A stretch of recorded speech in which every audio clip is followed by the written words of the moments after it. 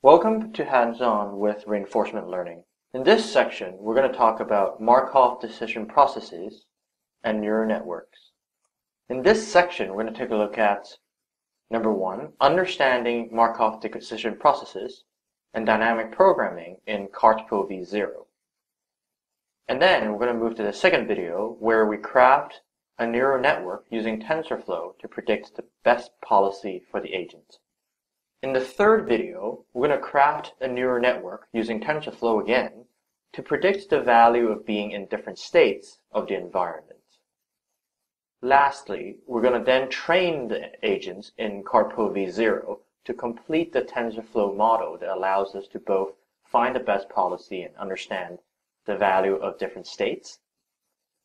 After we do all that, the fifth video, we're going to go through visualizing and understanding how your software agents has performed and show that actually through a neural network, we can learn and teach an agent how to perfectly balance a pole on top of the cart.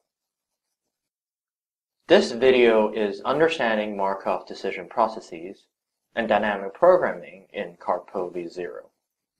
In this video, we're going to take a look at what is a Markov decision process. The goal here is to formalize what we've learned in sections 1 to 5, so we can have a good base for 6 to 8. To really ground this, what I think is quite a abstract concept of MDPs, we then relate both grid world and CartPole to MDPs. So what is a Markov decision process?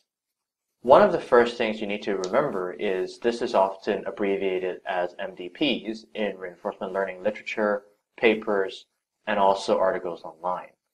A Markov decision process is a formalization of elements we've seen already in the OpenAI gym environments. So before we talked about things like multi-armed bandit, we talked about contextual bandits, we talked about states and actions, and you might have noticed it a lot of common elements that we've been talking about while going through the videos. So now let's formalize what these things mean and extracts the common pillars of reinforcement learning. So you might recall that in the first video ever, in the first section, we talked about this loop between agents and environments. So an MDP consists of states, and specifically states are also equal to observation. So if you observe, for example, in CartPole, that's the pole is in a particular position, a particular angle, then that counts as a state. If the angle changes, there's the new state. Or if in grid world, the square you're in is index 1, you go to index 2, then that's a different state. So that's one of the key features of an MDP, where what you observe it's the state that you're in. The second thing about an MDP after states is actions. So there's a set of actions. As we explored before, you can go to m.action_space to find out the actions.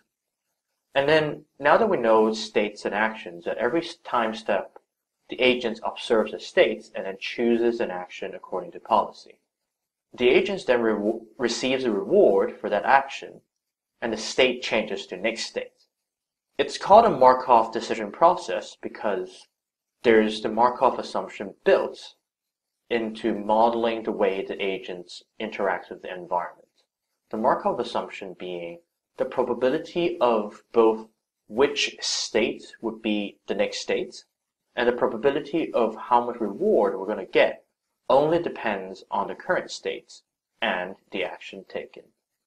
So the task for the agents under this formalization is to learn policy, usually denoted as pi, that indicates which action to take at what state, maximizing expected reward from now till the end of episode or end of time. Let's use grid world, which we have seen in the previous sections, as an example. So the state is where the agent is in the square, and you might remember that the state, or which square it is represented by an integer.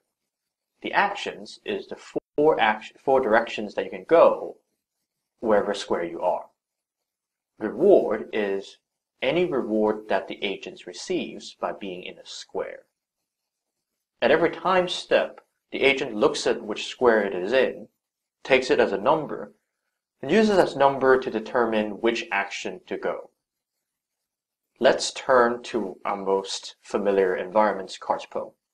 So state is the vector of 4 numbers you get in the observation variable every time you call nth.step.